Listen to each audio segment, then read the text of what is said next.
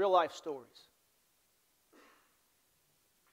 Common stories that we hear from our neighbors or families, maybe our own lives.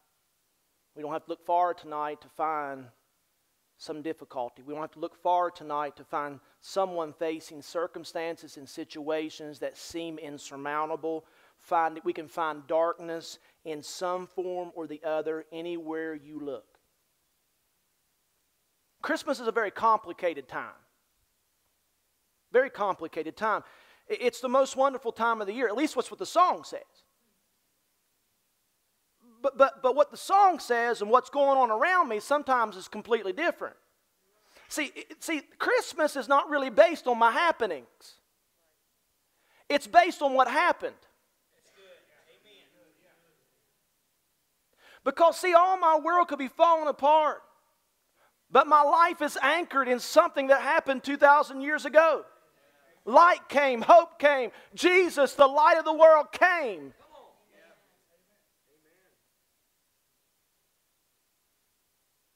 So what's happening or going to be happening in the next few days is not where your identity lies. It's not where your destiny lies. It's not going to determine how your Christmas is going to be. Why? Because I'm not anchored in my happenings. I'm anchored in what happened 2,000 years ago. So this season's not really based on the stress, the madness of going house to house. Is anybody ready for that? Strained schedules, maybe the loneliness and sadness that tries to fill some of our lives, the things that try to steal our peace and joy. My life is anchored in what has happened. Many people are living in darkness today. In Matthew chapter 4, we'll put it up on the screen, verse 16, it says this: the people who sat in darkness have seen what? Come on, help me preach. Great light. Not just small light, but what? Great light. And upon those who sat in the region and shadow of death, light has dawned. So to know how great a light is, you really have to know how great the darkness is. Because, see, light really makes no sense in light. Light really makes no sense in light. Light only makes sense in darkness. That's why the prophet wrote in Isaiah 60, arise, shine, for thy light is come, and the glory of the Lord is risen upon you. Darkness shall cover the earth, and what? Gross darkness the people. But the glory of the Lord shall be seen upon you. Light only makes sense when there's darkness. I can remember, Catherine will remember this. I remember one time I had my first experience with utter black darkness. And it was on 18 Mile Creek out to Pastor Jim's house. You know how you wake up in the middle of the night and you're just confused. And when you live out in the country, there's no light. Now, I'm from Eleanor, the Badlands of Eleanor. Right, Adam?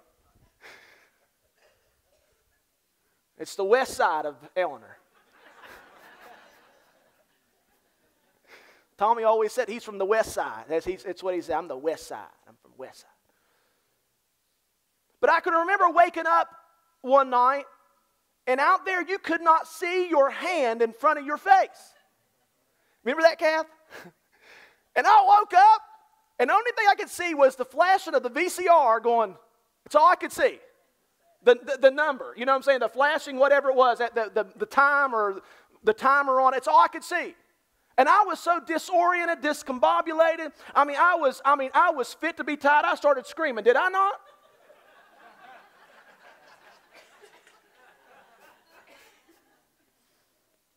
Utter blackness. I couldn't even see my hand in front of my face. And that's where fear sets in, is in darkness. Nobody's scared of the light. Are you with me here? The Bible says the people who sat in darkness. Now what's interesting in Isaiah 9, put this one up on the board, up on the screen. Isaiah 9, this is the prophet. Listen to what he says. The people who what? Walked in darkness, seen a great light. So through history, the prophet said they were walking in darkness. But over there in Matthew 4, when Jesus came, the people went from walking and they'd already went to what? See, when you're walking, at least you may end up coming to some light sometime. But when you have sat and there is no movement, it's utter hopelessness and chaos is around you, and you're not moving and you're not coming out of that.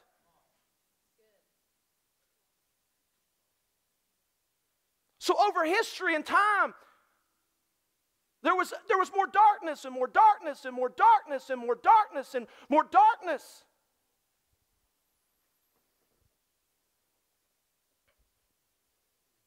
Disease, destruction, destitution. Darkness is a part of the world we live in. Tonight your darkness could be being crippled by fear. Tonight your darkness may be a medical issue. Tonight your darkness may be family problems. Tonight your darkness may be the loss of a job. Tonight your darkness may be discouragement or an unanswered question about life or an unanswered prayer. Depression could be your darkness tonight. People stumbling tonight everywhere and groping for help and groping for security, looking for something. Because when you got darkness, it's a place where situations never change. It says they were sitting in darkness. It was never changing. It was a place where there's no answer. Listen, in darkness, there's no answer for cancer. In darkness. In darkness, there's no answer for the confusion and chaos that you and I are a part of in this world. It's in darkness. You know what darkness is? It's the absence of light. That's a real good definition of hell, actually. It's an absence of life. An absence of light. 1 John 1:5, it says, God is light, and in Him there's no darkness at all. So anything that's associated with darkness is not associated with God. So anything that's associated with darkness is not associated with God. John 10:10, right? The thief cometh not but for to what? Steal, kill, and destroy. But Jesus said, I've come to give you life and life more abundantly. Jesus came to bring light. That's where Satan lives. Satan lives in darkness. So light and darkness in Scripture it's contrasted all the way through. It's a type, it's a symbol. Darkness, sin, death, destruction, light, God's life, hope, victory. It's the exact opposite of anything dark is what light is. The Apostle Paul said in 2 Corinthians chapter 6, he said, don't be unequally yoked with unbelievers, for what fellowship has light with what? Darkness. Light with darkness. And you've been called to light. For you a chosen generation. 1 Peter 2:9. For you are a what? A chosen generation. A royal priesthood. Right? A holy nation. His own special people. What for? That you may proclaim the praise of Him that called you out of darkness and what? Into the light. So everybody, every person, all people has been called. There's a calling on their life. Come to the light. Come to the light. That's the call that we have on our life, is to come to light. You were never made for darkness. You were never made for darkness. How can you say that, Pastor Paul? Listen, your very bodies are dependent on sunlight. If you don't get sunlight, there's a thing in your body called what? Vitamin D. And they have linked vitamin D deficiency to all kinds of different maladies and diseases and all that. Because why? Your body was made for light. Take a campfire. How many people like to sit around a campfire? Isn't there something about a campfire you're just like drawn to it? Just staring right into the light. Why? Because you're made for light. You're made for it. Matter of fact, you'll spend hundreds of dollars just to light your house. You'll have a lighting specialist come to your house. When you're building a house, you'll have a lighting guy come. And they'll go and they'll say, well, I think we need the cans here, need the cans here, need the cans there. I think you need this type of light here, this type of light here. And you got all this natural light, so this type of light will be good here. You were made for light. Plants are dependent on light. Production, reproduction in plants, and the whole synthesis, whatever that stuff's called, right? Photosynthesis. Light. It's dependent on light. Our whole world's, because why? We were never made for darkness. We were only made for light.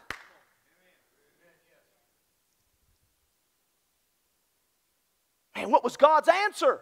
In the very beginning, Genesis chapter 1.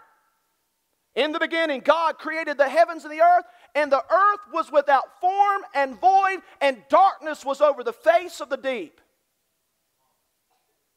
We have, what we got going on here? The earth is without form, tohu, confusion, chaos, form and void, empty of resources. No resources. And darkness. That's where the enemy wants all of our lives. Chaos, confusion, a lack of resources, and you know what? Just utter darkness. What do you mean, Pastor Paul? You may be given a report. There's nothing else that we can do for you. It's a lack of resources. In the natural, you lost your job. You can't find another job. That's a lack of resources. It's the same spot that God found himself in Genesis chapter 1. The earth was without form, was void, bohu, lack of resources and darkness. But thank God for verse 3. And God said, aren't you glad that God always has a final word in your life? And God said what? God's answer to every problem is what? That's why Jesus is known as the great light. Light is essential. I can remember, man, I'm telling you one thing. I can remember down to Buffalo, down here, and Brian will remember this. I mean, there was cockroaches that big down there in that dressing room. Was there not, Brian? I mean, they smoked cigarettes. Those things did. I'm being serious. They were crazy. And me and Brian Nall and Brian Hinkle, we go in. We'd always early, weren't we? Remember, always early. So we went down there, and you go in there, and we was throwing our stuff. We always play ball. I mean, that's all you done. That's all I done. Went in there in the dressing room, turned the lights on, and they just scurried. Because they don't like the light. That's where the devil operates.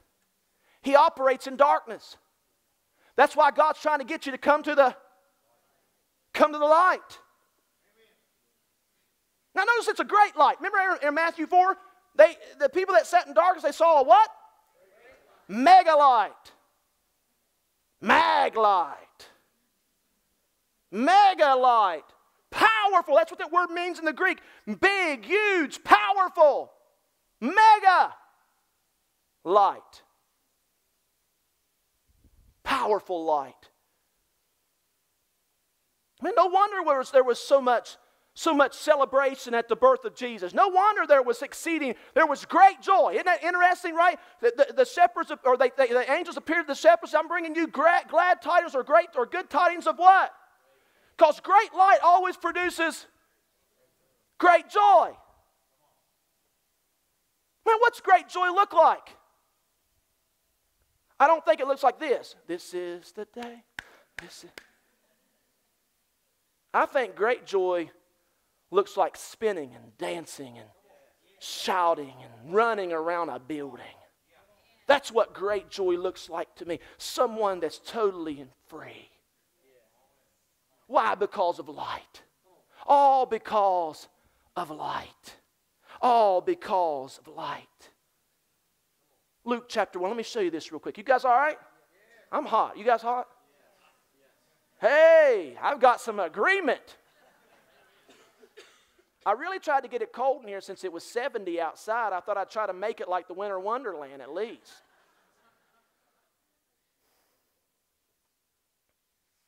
Luke chapter 1, look what it says up here. You guys all right? All right. Now this is John the Baptist. Zacharias is actually prophesying about what John the Baptist was going to do and how he was going to go and prepare the way of the Lord. And this is how the angel, or Zechariah prophesied about Jesus. And you, child, he's talking here about John the Baptist. And you, child, will be called the prophet of the highest, for you will go before the face of the Lord to prepare his ways, to give knowledge of salvation to his people by the remission of their sins, through the tender mercy of God, with which the what? The day spring from on high has visited us, verse 79, to give what? This day spring that's going to come, he's going to give light to those who sit in darkness and the shadow of death, to guide our feet into the way of peace. Now stay here with me a second. To give light to those who sit in darkness and the shadow of death. Now if you look in verse 78, he calls him the day spring. What is the word day spring? What does that mean? It's the word day spring is actually the breaking of the day. It's the first sign of light. It's the first appearance of light. So all of a sudden we saw that this, Isaiah said that they were walking in darkness, and all of a sudden in Matthew it says they were sitting in darkness, and in this scripture in Luke it says they were sitting in darkness, but there's a day spring, the first light that's coming. He is the first light. He is the only light. The day spring began to go and begin to shed light on all of humanity. I love it. It says right here, this light is going to come and it's going to guide our feet into the what? Shalom. That all-inclusive word, shalom. I love it. Wholeness, harmony, security, well-being, prosperity, inner tranquility, untroubled, freedom from strife, freedom from fear and torment, to bring order out of chaos and to bring broken pieces together. That all-inclusive word. He said this Messiah is going to come. He's going to be the day spring, going to shed light on all of humanity. It's going to lead us going to lead our feet right into the path of wholeness. King, where are you? He's on the scene. And no matter what you're facing in your life, the King is here. The light is here. The light has come. And it's not going away. Come on, somebody. The light. Now again, who was this for? Who was this light for? Those that were what? Sitting in darkness. Sitting in darkness. Look what it says over here in John 8:12. Then Jesus spoke to them again, saying, I am the what? He identifies himself. I'm the what? I'm the light of the world. He who follows me shall not walk in, but shall have the what? He said, if you'll just come follow me, come to the light.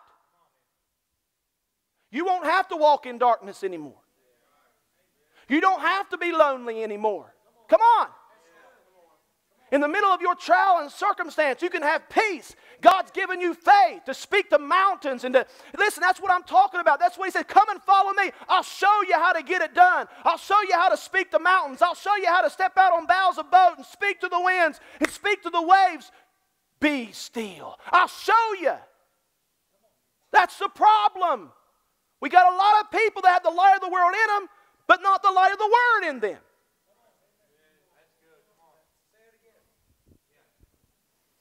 Cal's trying to write that one down. That's the problem. We have a whole church, a whole body of people that has the light of the world in them, but they don't have the light of the word. See, one will get you to heaven. The other one will bring heaven to earth. I'm going to say it again. One will get you to heaven, and I'm not minimizing that. But the other one will actually start bringing heaven down to earth.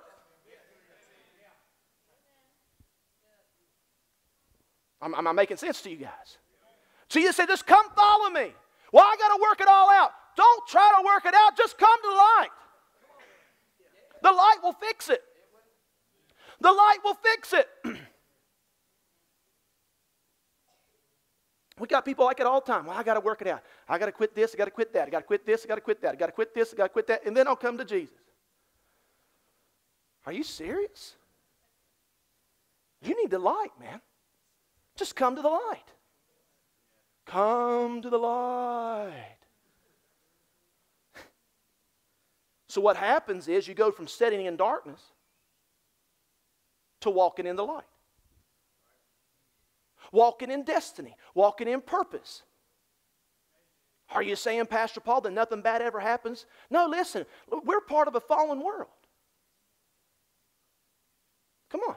God's given us light. That way we can walk in the midst of these circumstances and begin to release light out into the world. Because when light comes, darkness has to go. Darkness has to flee. Notice he said, I'll come to give light. Giving light to those that sit in darkness. You got to take it. Listen, you can be sitting here in this room, it can be completely black, and I hand you a light. You got to turn the light on. You got to turn it on. Making sense to you guys? Look at this. I love John. I love John's gospel for a lot of different reasons, but let me just listen to this a second. John was the last living apostle of the Lamb. Last one.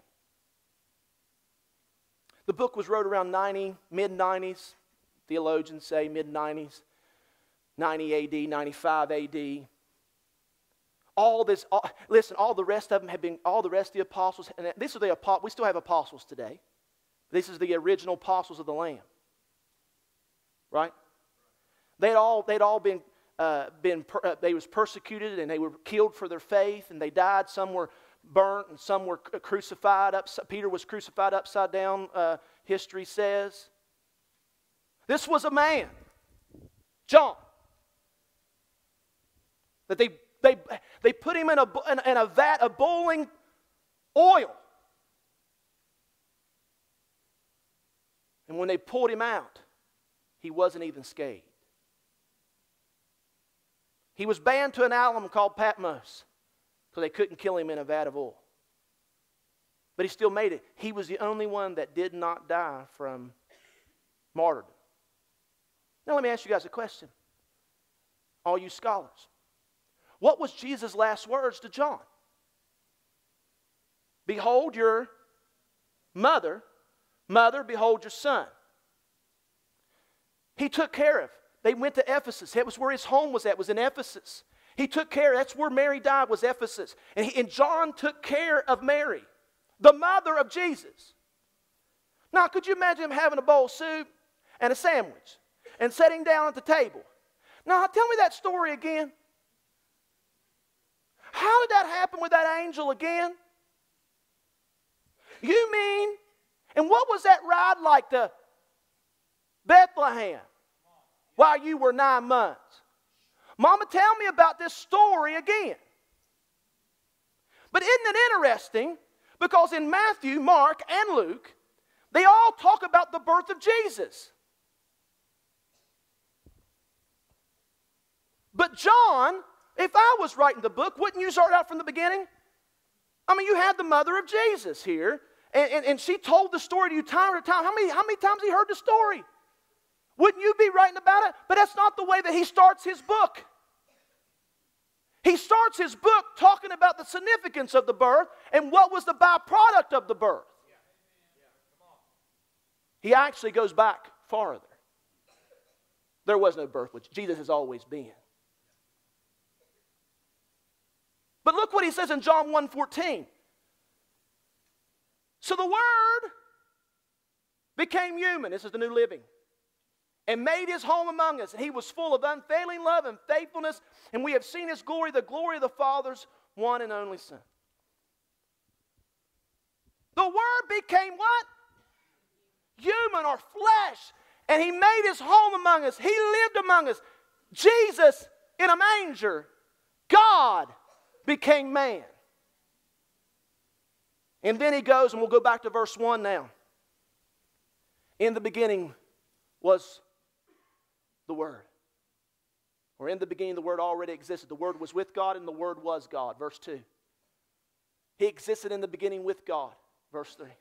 God created everything through Him and nothing was created except through Him. Verse 4. The Word gave life to everything that was created, and His life brought what? Brought what? Life. To who? Everybody's been called to light. Whosoever. Come. Because you've been called to what? Light. And His life brought light to everyone. Verse 5, brace yourself now. Don't run. You got lights, candles. The light shines in the darkness, and the darkness can extinguish it ever. They sat in darkness. They were walking in darkness. History began to unfold itself. And all of a sudden people became more hopeless and more hopeless and more hopeless. And it said they sat in darkness, utter hopelessness. They weren't moving. Nobody was budging. But the day star. Come on. The breaking of the dawn. The very beginning. The first appearance of life came. And that light came. And this is why the devil hated this. It's why he tried to kill him. It's why he inspired Herod to go and try to kill all the baby boys. Why? He was trying to put out the light. Light connect. Listen, darkness, light always overcomes darkness. I don't care what you're facing today. I want you to know something. The light of the world lives on the inside of you. And when you walk in, listen, light just showed up. Light just showed up. Light just showed up. Come on. Hallelujah. John said, in spite of everything I've experienced, in spite of everything I've saw, in spite of I saw all my friends crucified or martyred for their faith and killed and burned. And he would say his house was on the top of the hill at Ephesus. And no doubt there was a big, huge, if you go and study the history, there was a huge a Colosseum that sat in Ephesus. No doubt there was many of his friends that were inside of that Colosseum or inside of that arena that were being eaten by lions. He said, beside of everything that I'm experiencing, the light can never be extinguished. Ever. You could sit here and see him saying that. And not just to people, but to proclaim into every principality and power, every demonic force, that you will never ever win. The light will never be extinguished. Ever. Ever. Ever. Ever. So the light has come. Let me give you 3 quick things. 3 realities of this. Number 1, why does the light come? Number 1 is to reveal God to us. That's the first reason for light. What? To reveal God to us. To reveal God to us. Jesus was the will of God in motion. The light came so we could see what the Father's like. We can never, listen, if you want to know what God's like, just look to Jesus. He's the ta-da. Ta-da. He's the ta-da God. I'm here. Jesus said, if you've seen me, you've seen the Father. The light came to reveal to all humanity this Word that became flesh was full of grace and full of truth. Not just law, but grace. Come on. He was full of grace and truth. He was the ta-da. I'm come on the scene. Put the spotlight on me. If you want to know what the Father looks like, just look to me. Amen. Amen. The Bible says in Colossians 1:15, He's the image of the invisible God. The image of the invisible God. The Greek word aku. We get our word icon from it. When you push an icon on your phone, everything that's inside that app opens up. Come on. When you push Jesus, everything of the Father opens up. He is the image, the aku, the icon. The Greek means the exact representation of the invisible God. The exact representation of the Father. John 1:18 says, no one has seen God at any time. The only begotten Son who is in the bosom of the Father, He has declared Him. It says this Son's in the what? In the bosom.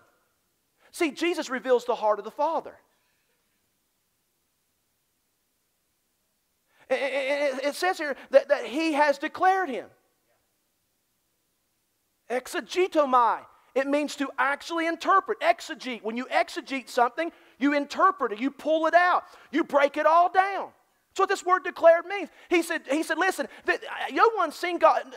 John said, no one's seen God in any time. But this icon, this Jesus that has come, listen, He is declaring them. He's exegeting. He is interpreting exactly what the Father is like. The light has come first and foremost to reveal the Father to us. And the Bible says God is light, and in Him there is no what? Darkness at all. Amen? Number two, it reminds me that God is for me. You like that real quick? It reminds me that God is for me, He's for us, and He's with us. The light came to show you and I that God is with me. He never leaves me nor forsakes me. That's what Isaiah prophesied. Therefore the Lord Himself will give you a sign. Behold, a virgin shall conceive and bear a son, and you shall call His name what? Emmanuel, God, what? With us. He's never going to leave you. And no matter what, listen, no matter where you're at tonight or what's going on in your life, I want you to know something, that God is always with you. The light has come to reveal to you that He's never leaving. He's always here. The light is in us now. The light is with us now. He's for us, not against us. Amen. You know, the Christian life is about a transformed life. Stay with me. I'm getting ready to close in a minute. It's about a transformed life. It's not about just taking you to heaven. Come on.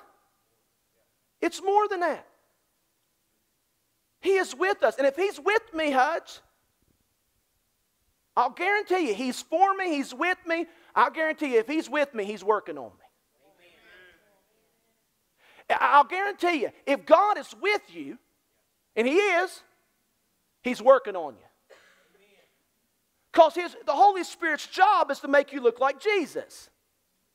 That way we can be a better reflection, a better representation of Him. That's why we're here tonight. Why did we come here tonight? Not just to sing some song. We're coming here, why? To stir one another up to love and to good works. That way you and I, when we walk out of the place, that we can look more like Jesus. Amen. That's why you're here. That's why we're here. To be transformed through the renewing of our mind. The Word of God, the Bible says the entrance of the Word gives light, right?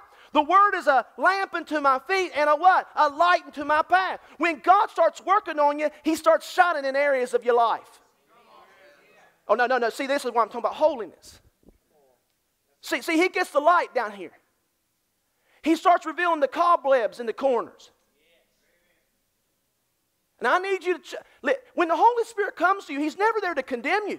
He's there to convict you and convince you that, listen, this is not who you are.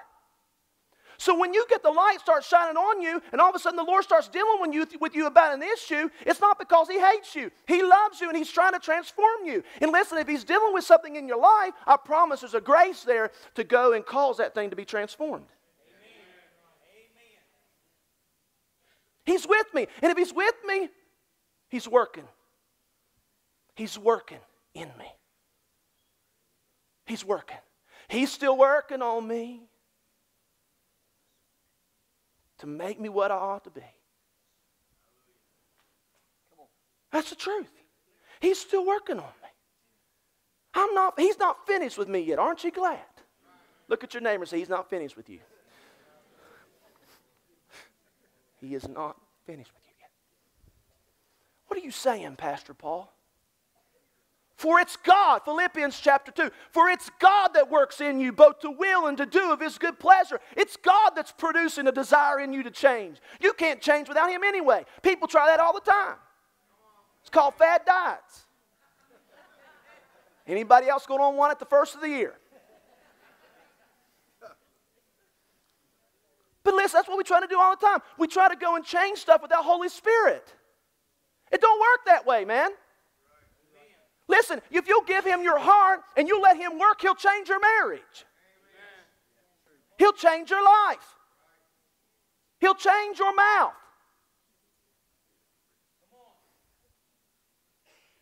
Come on. He'll change you.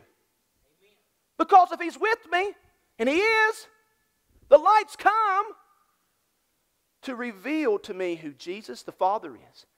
And He's come to tell me and remind me that I'm always with you. That darkness does not have to prevail in your life. God never makes you do anything. All He needs is a yes. That's it. Mary, highly favored. You're going to have a son. What did she say? Yes.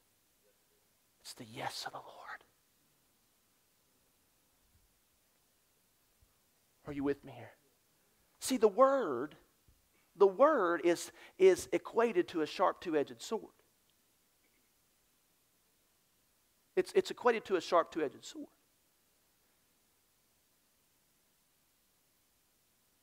The Bible says we're to rightly divide the word of truth. Rightly divide, orthotomateros. It means to cut straight. Not to hack, but to cut straight. A scalpel. Let me show you a scripture real quick. This is what the word does. Go here, 2 Timothy 2. Look it up on the board. I'm just about done. That's my second closing. It's Christmas. Amen. Can I not have a Christmas present and preach all night? Can we just do that tonight? Hey, come on. Some people would stay. I know that. 2 Timothy chapter 2. Did I give you that one? Okay, 2:15, I think it is. Yeah, 2 Timothy 2:15. Be diligent to present yourself approved to God, a workman who does not need to be ashamed, rightly dividing, orthotomateros, which means to cut straight or sharp the word of truth. Verse 16. But shun profane and idle babblings, for they will increase to more darkness, ungodliness. Look what it says in verse 17. And their message will spread like a what? Hymenaeus and Philetus are of this sort. The Word of God will cut the cancers out of your life. The scalpel. Listen, I worked in surgery. I understand this. You never operated with a dull scalpel. The doctor would punch you out. You never operated with it. You always had a sharp knife. Because you start hacking away at something, you will cause more damage. The Word of God is sharper than any two-edged sword. And it cuts the things out of our life that doesn't need to be there. See, you know why God hates sin? Because He hates to see you destroyed. You've been called to better than that. You've been called to light and not darkness. That's not who you've been called to be. There's operating in that is dark. He hates to see His children. You've been called to operate in light. God is with me. God is for me. He's working in me. And the final thing is this. The third and final thing. What is it doing? Why has the light come? It's come so it can radiate can radiate through us.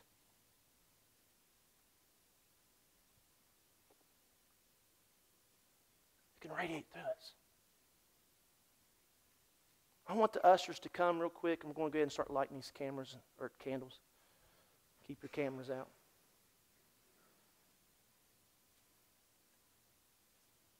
They're going to light them back here. I'll light mine in a minute.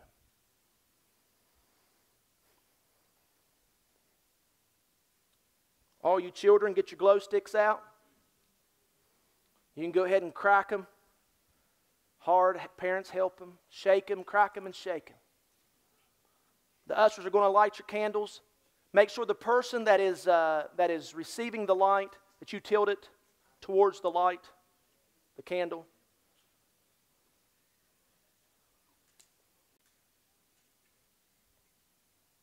I want you to remember something. Without a crib, there's no cross. Without swaddling clothes, you have no grave clothes.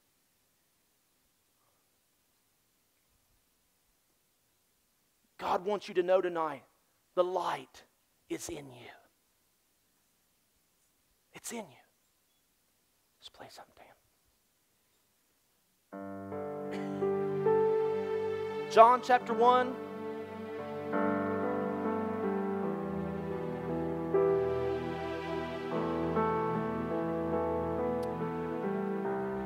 John 1:6. Put that up on the board for me. There was a man. I want you to get this. There was a man sent from God whose name was John. Now what we want to do, let's substitute, put your name in here. There was a man, a woman, sent from God whose name was Stephen, was Kyle, was Hunter, was Kathy, was Rachel, was Jamie, was Betty, was Brian. There was a man sent from God whose name was John. Now look what it says here in the next verse. This man came for a witness, for a testimony, to bear testimony or witness of the light, that all through him might believe. Through who? Through John. Through John. Might believe. Because he come to bear witness of the light. When people are encountering you, are they encountering the light? What it says in the next verse. He was not that light, but was sent to bear witness of that light. It's the light in you. Jesus said this in John 9, verse 5. As long as I am in the world, I am the light of the world. When Jesus, listen, Jesus, as long as I'm here, I'm the only light. But there's going to come a day when I'm going to get on the inside. Come on. And I'm going to put my light on the inside. And everywhere you go, it won't just be me anymore. It is expedient that I go away, because if I go not away, the Comforter, the Holy Ghost, cannot come to you. But if I go away, I'll send Him to you. He'll get on the inside of you, and He'll set a fire down in our soul, that everywhere we go, people can encounter the light. The people that sitting in darkness. Come on, it's a neighbor. It's the man that's sitting there holding his head saying, I don't know what's going on with my life. I hate myself. It's the person that the cancer's spreading. They're sitting in darkness. And you and I are the light. Jesus said in Matthew chapter 5, He said, you are the light of the world. A city set on a hill. I'm leaving you with these words tonight, church. Tonight I want to remind you that God saved you, redeemed you, and delivered you. And He has filled you with the light of His Word. Don't be ashamed of what God has done in you. It's time for you to let the light in you shine so brightly that it can penetrate the darkness in someone else's life. The light you allow to shine from your life can give light to guide others of the night. Guide them through the experiences that they're going through. It's time for you and I to start putting ourselves down and start thanking God for the progress we've made. Then reach out to someone else so you can become a godly influence for others near you who are in need. They can be touched, changed, and even transformed by the light shining through you. Come on. Jesus said it.